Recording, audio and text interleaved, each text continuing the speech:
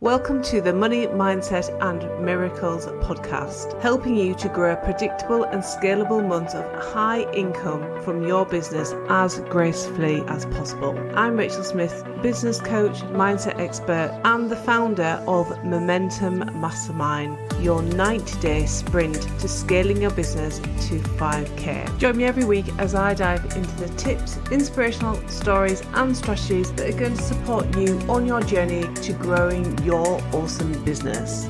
I am delighted that you are joining me on this 5-day transformational journey where we're going to be resetting your money mindset.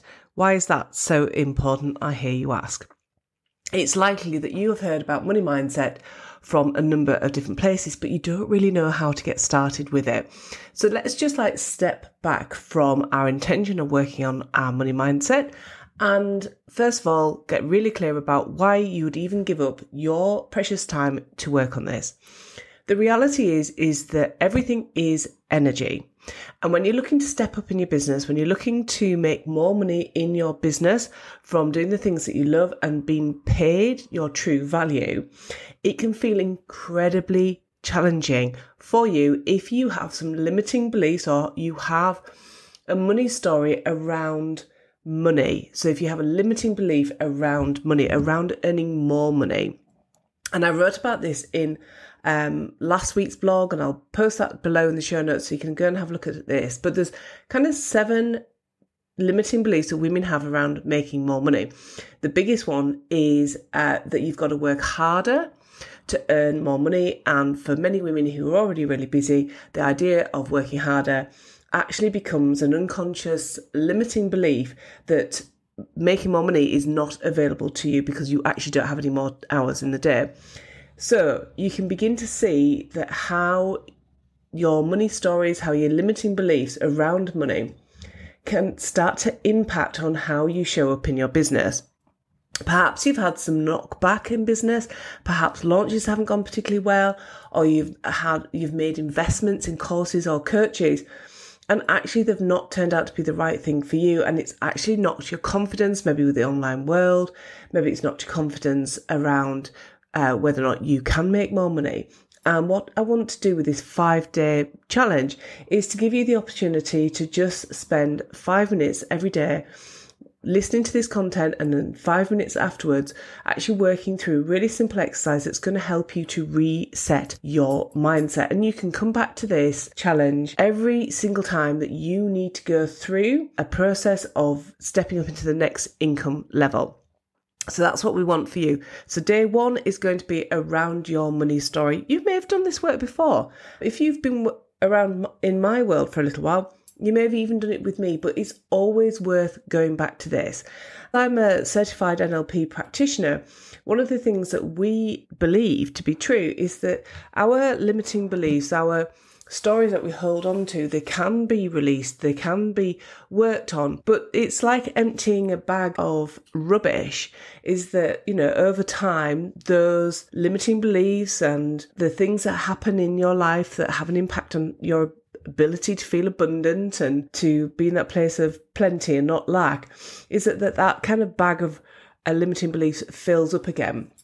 So if you have worked on your money mindset and you're like, why do I need to do it again? This is the reason why you need to empty out that bag. You need a reset, and that's exactly what we're going to do today. If this is the first time that you have worked on your money mindset, hey, that's great. I'm so proud of you for showing up and doing this work, because for many women, talking about, thinking about, and working on money and asking for money can feel incredibly difficult. And I don't want that for you. I want for you to just see money as what it is. It's just energy. I want you having the confidence to just keep going out there and telling the world what you've got and creating more and more income in your business. Because at the end of the day, I can pretty much guarantee, even though I don't know many of you who are listening to this podcast, that the money that you're looking to generate in your business through the things that you love to do are going to impact people in your lives positively.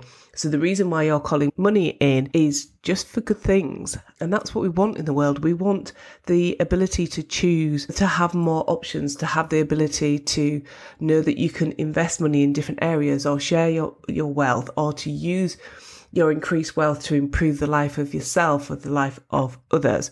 So that's the background. I don't want to talk about it too much. I do have a number of other podcasts and blog posts around money mindset, which I'll link in the show notes below. So go and take a look at those if you need some kind of more background information, if you're a person who likes a lot of details.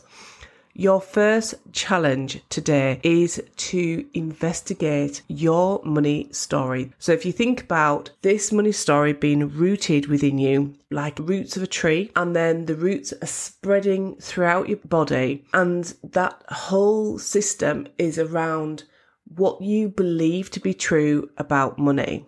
And what we're looking to do with this work is keep the things that are good, amazing, but those things that are holding you back, that are making you feel coming from a place of lack and fear, any of those things, we want to give you the confidence to know that you can go forward and take those actions and be frigging amazing at it. So let's get into your money story. What is your money story? This is your earliest memory of when you were growing up. So from the age of 7 below, what is your earliest memory around money? How were the people in your life, so your caregivers, how did they treat money? How did they talk about money? What did you learn from them about money? So you may need to just sit quietly and just go back to that place. If it helps, close your eyes, go back to your childhood, think about the earliest memory that you have about money. And what you're looking for is you're looking for the negative money story. So it might be that you think, oh, right, around 6, I can remember suddenly being given pocket money, but there was a load of rules attached to it. That's great. You've got a memory around 6. Just pull back a little bit and just think, right, was there anything else?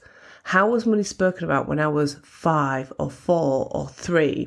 Did something significant happen around that time that changed your money situation as a family? And what I want for you to do is write out your earliest memories about money and all of the negative beliefs and stories around money that you were exposed to as a young person. And that is your exercise for today. Now, you might be thinking, well, thanks, Rach, you've just left me in the place of real negativity. This 5-day reset is all about the pieces that fit together. So on day 3, I'm going to help you to release those money stories. If you are over on Instagram, drop me a follow. Again, leave the details down in the show notes. Let me know how you've got on with this one. Drop me a DM. I always personally respond to them. And I understand that when we start to look at our relationship with money, it can make us feel really vulnerable. And I want for you to know that the work that you are doing today is the work that I do. It's the work that my clients do when they're working with me on their own money mindset.